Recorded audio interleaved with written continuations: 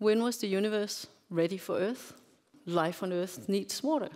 At what point in the history of the universe after the Big Bang were all the molecules in place needed to create life? I will show that our common perception that aliens are going to come visit us is probably wrong. That we're actually more likely to be us that's going to go visit the aliens.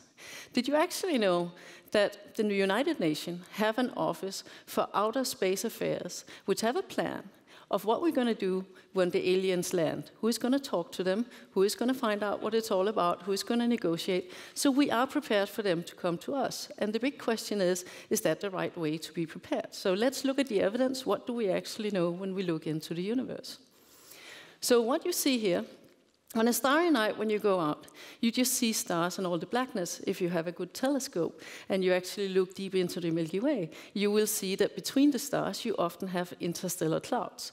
And we see one of them here, which is the Eagle Nebula. And it's called the Eagle Nebula because the silhouette that you can see sort of resembles a flying eagle that you can sort of get if you have a bit of imagination. So the Eagle Nebula consists of gas and dust. So the black patches that you see around is actually not missing stars. It's actually the little specks of dust which blocks the light from the stars which are there. If we take a closer look at the center of the Eagle Nebula, we see what is called the pillars of creation. They're called that because this is where new stars are formed. So they're a center of star formation.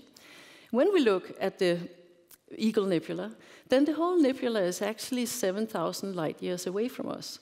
That means that the light that we observe today has been traveling for 7,000 years before it reaches our telescope. So the picture I show you here is actually a picture of what the nebula looked like 7,000 years ago. What the nebula looks like today, we have to wait another 7,000 years to actually find out. But if we go closer to the pillars of creation and turn them 90 degrees, so you can see it's the same structure, then at the top of the pillars, you actually see a shining light. And that shining light is from newly formed stars. So you have stars forming inside these dark pillars of gas and dust. And stars form when such a gas cloud collapses under its own weight, so it gets warm enough in the center that you can get nuclear reactions to occur, which makes the stars shine. And actually, it is such that in this cloud, it is a little blurb, like that one, that turns into one star, possibly with planets around it. So the whole structure as such is really, really big, and you can make a lot of stars out of this particular structure. It looks like that it's really dense, right? We can't see very much. But actually, it's only the center of the pillars, which are really dense. At the edge of the pillars, the amount of particles and atoms that you have is actually less than what we can do with the best ultra-vacuum in space. So the density is actually very, very low out here. So the reason that it looks like that there is nothing there has to do with that the pillars of creation are so far away. So we have a very, very long sight line.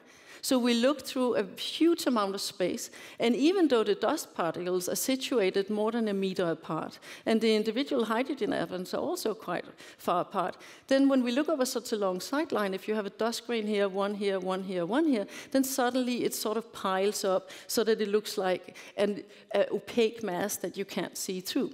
But astronomers, we have fancy telescopes, so if we look in a different wavelength than just the optical light, if we look in what is called the near infrared, which is a wavelength that can look through the dust, then the same area on the sky looks like this.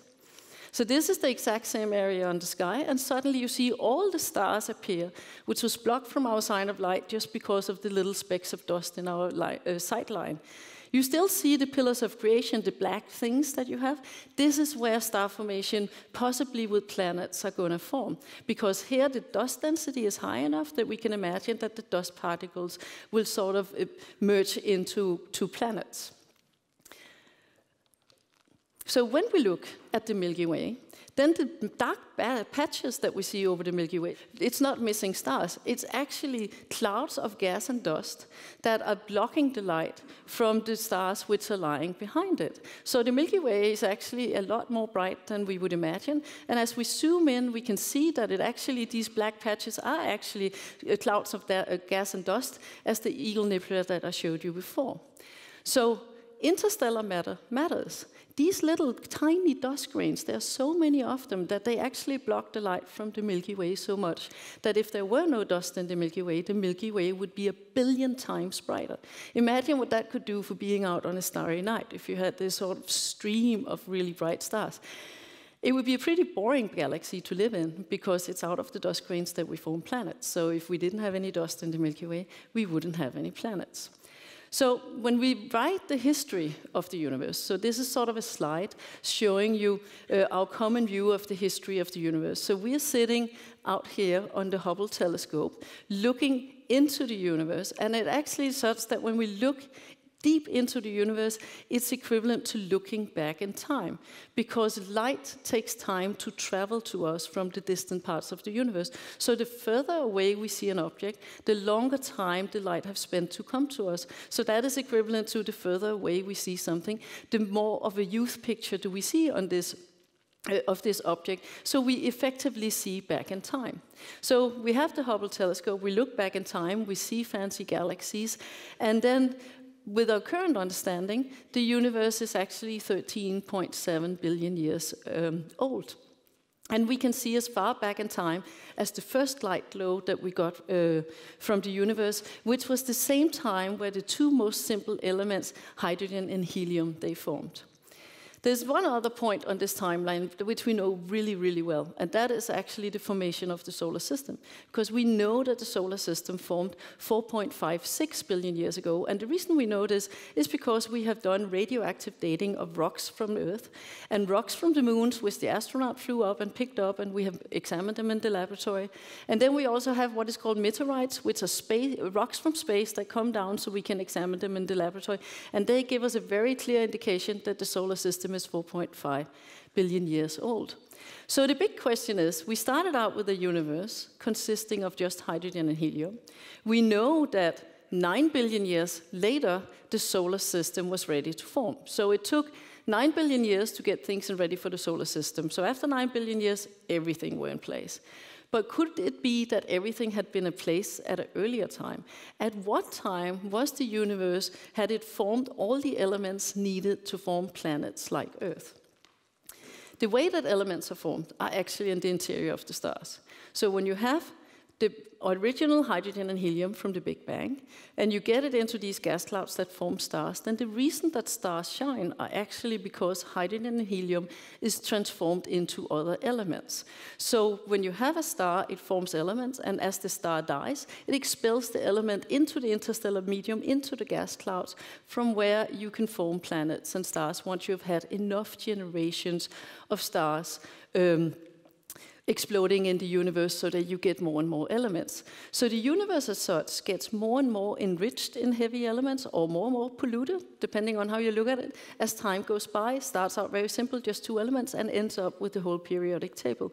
So that means in order to actually answer the question, when was the universe ready for Earth, boils down to understanding how many generations of stars do we need to go through in order for all the elements needed to be created.